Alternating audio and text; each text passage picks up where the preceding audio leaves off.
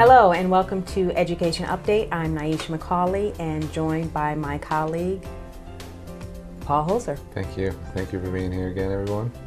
All right, so we are kicking off this Education Update with a true update coming from Clark School. Yeah. The last time we were with you, we were talking about how, things were still kind of up in the air, but in the past week or so, we received some major news that CREC would be the managing partner. That's right. That's right. It was like a last minute plan B. I guess the Board of Ed and the kind of interim superintendent, although I think her title was more like special assistant to the board, Jackie Jacoby, seemed to be working for a week on this with the Commissioner of Education and CREC, obviously, to try to figure out could there be a plan B to still get them into the Commissioner's Network, which the State Board of Ed needed to approve at their last meeting. So they made it. They did it. They did, and this is so big because for most folks out there, CREC is, CREC as the school system or the entity that manages magnet schools.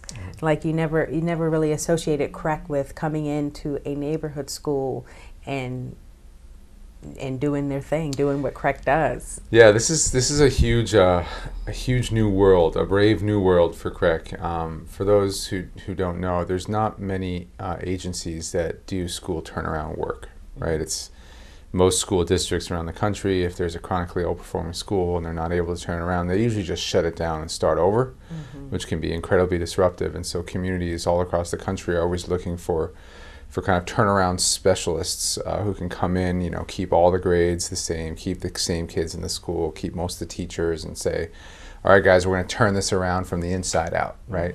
And it might take 3 to 5 years or more, but we're going to do this. And there's only 5 to 10 folks in the country who do that work. And Friendship was one of 4 that really does it outside their state, which is why I think the state was really pushing to really look at Friendship, guys, because there's not that many people who do this. So for CREC to get into this game, to say, we know how to run magnet schools, right?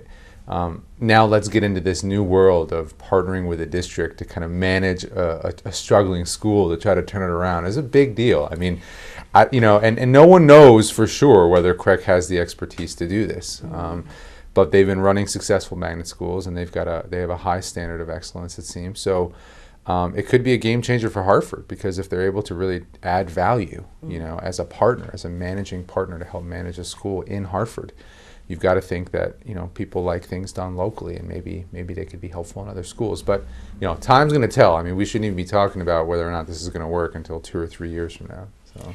Well, Paul, everyone has a lot of questions. I'm not going to sit here and say that we, Achieve Hartford, have the answers, but, everyone wants to know some really basic things, though. So does this mean it becomes a magnet school? Does it stay a neighborhood school? Right. The board has to answer, some of those questions. Yeah. And, and they've answered some of them, right? So I think, at the last meeting, and they reiterated the fact that, this is not going to be a magnet school. No way, no how. The community does not want that, right? Kids are not getting displaced, right? It has a community school model, right? It's partnership with the village, right? That's staying there, right? So some of those really important fundamental pieces are staying there.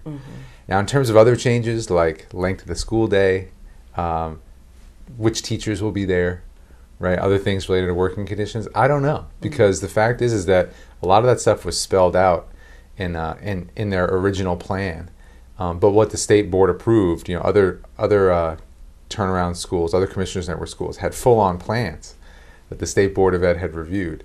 What was submitted to the State Board of Ed was just the partnership with CREC. So they're still, and this all happened last minute, right? So understandably, CREC and HPS are still figuring out. They're going to be negotiating probably for the next few weeks what that plan is going to look like. So I don't know. The teachers at Clark must be thinking so what does this mean for me? Right. What am I going to have to sign up for if I want to stay at this school? Because that's usually how the Commissioners Network schools work. Right. That they're asking all teachers to recommit to 2 or 3 years under new working conditions, and not everyone will.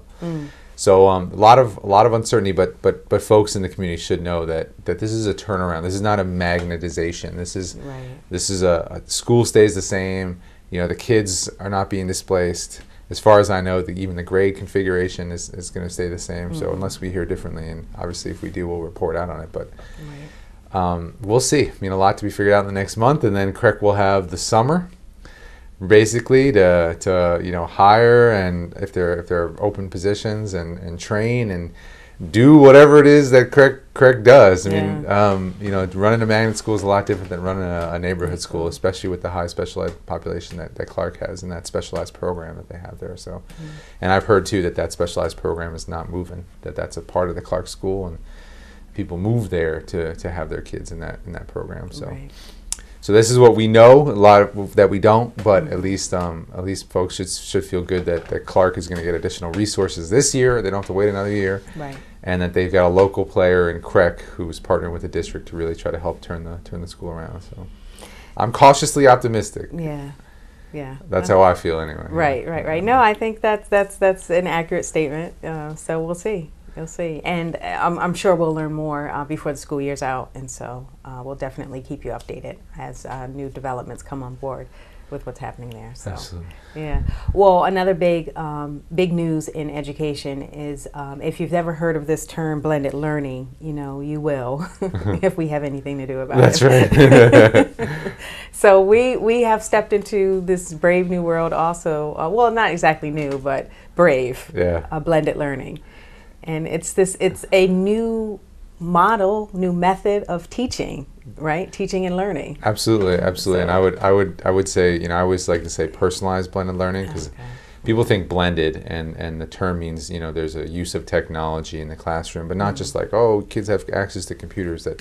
That no, a lot of the learning happens with technology and your teacher there. But I always call it personalized blended learning because it's meant to be much more student-centered. Right, and so why do we care? Why does Achieve Hartford care about this? Well, I think you were excited when you mentioned it, and I think everyone should be, because it has a chance to really revolutionize learning. I mean, I think a lot of what folks complain about school now is based on what school was and what school still is, which is most kids sitting in a classroom learning the same exact thing at the same exact time. Some kids struggling, some kids advancing and bored, most kids in the middle somewhere, trying to grasp it. And and everyone just forced to kind of learn from one spigot, from one faucet. And personalized blended learning is about flipping all of that on its head. I mean, all of it, from creating ways for kids to advance at their own pace, right, so that they can go way ahead if they need to. Kids to utilize things on the internet and technology that parents get so afraid about, but in a great way. Right. Use incredible educational tools like audio and video, allow them to explore things that they're interested in to learn certain units, certain content.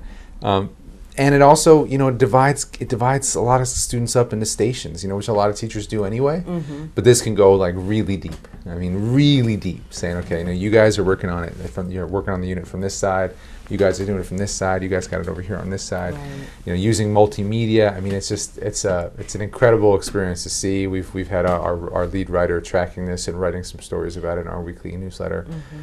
It's hot, and Hartford is leading the way in Connecticut. So Hartford Public Schools have started piloting blended learning at 2 schools, at Buckley and Pathways. Yeah. And so they recently reported out on how that has been going. And, we're planning to do a few more community forums to give the community and other interested parties opportunity to come in and actually see how blended learning works and hear more about it. So, yeah, it's going to be really important to come out. We're going to try to push as much public understanding of what personalized blended learning is as possible, because I think if people know about it, they'll think of education differently. They'll think of their kids being able to get much more excited about what they're learning, making it much more relevant based on their own interests. So it could be great, and also it has the power to change the conversation even down the line when people start thinking about how fast you can get a high school diploma. Right? Or how fast you can get college credit, because if you're advancing at your own pace, I mean, really, this is a game changer. So it really is. And we're going to have, I think, we have no date yet for our forum, right? But it's coming up. We've probably first week of June, and we'll make sure that everyone hears about it. Come out and learn as much as you can. Awesome. So lastly, we are in right on the heels of this magnet school conference. We've been talking about it for a couple of weeks, but we're here. It kicks off on Thursday, May 15th, and for the first time, this is fascinating because this is the 32nd annual Magnet Schools of America conference, and this is the first time that they've included a parent track. Yeah. So Saturday is dedicated to parent workshops. So if you are a magnet school parent or a non-magnet school parent, you are invited to come out and hear more about different models, different approaches, how you can get involved and make your magnet school even greater. You know, it's just exciting. Achieve Hartford is going to be there. Yeah, and you know, our workshop that we're doing on Saturday isn't even that, you know, super addressed at parents. It's more at school districts that work with parents and how they can do a better job engaging parents. But come to that, come to all the sessions on Saturday. There's actually a session that's competing with ours that Trinity's doing, and if you're a parent, I would say go to that one, because that's going to look at data that Trinity is putting out soon on how well school choice is working for those applying to magnet schools. You know, who's applying to those schools, which geographies, which families, demographics, their kids. You know, so we're trying to work with Trinity to push out a lot more research to find out, you know, how well is this all working and who's taking advantage of it, who's really participating. So that's just one set. I mean, there's been a lot of great sessions on Saturday, and parents can go for free, right? Magnet school parents definitely can go for free. So if you are a parent of a magnet school child, please talk to your principal and find out more information about how you can go on Saturday. Are you going for free? I am going for free. And you're at Kinsella, right? I'm at Kinsella, yeah. Cool.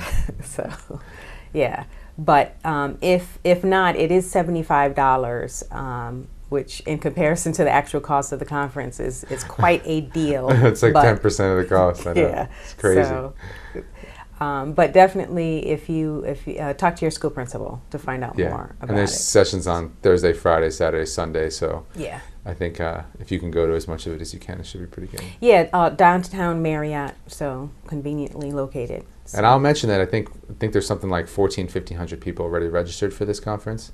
It's the first time it's in Hartford, I believe, or at least first time in a while that it's come to Hartford.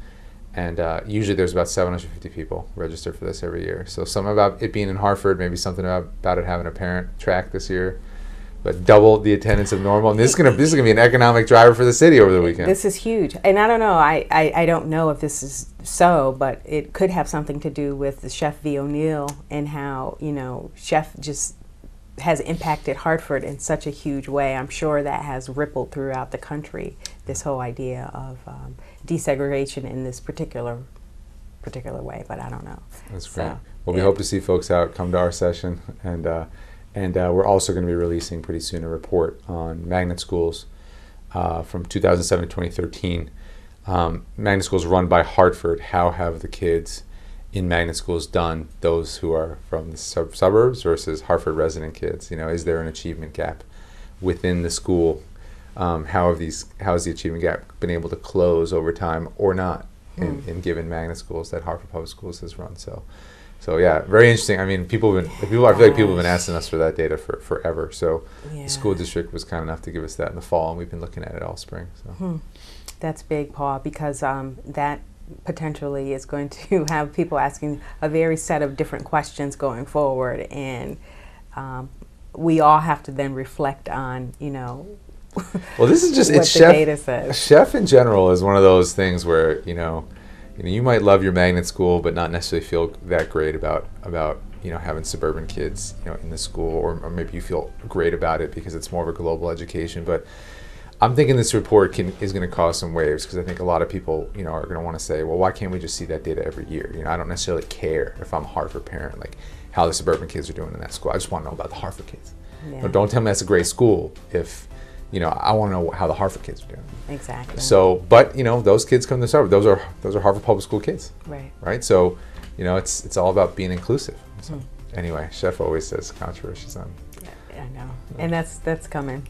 But we'll talk. Yeah, we need to do a forum on that at some point. Yeah. Just Chef in general. That's it. So, May 15th through the 18th, Magnet Schools of America will be here, downtown Marriott. Definitely, you want to come out and check that out, and then look out for the blended learning community forums too. We really encourage you to come out and check those out. So until next time, Paul. Thanks so much, Nyesha. All right. See you then.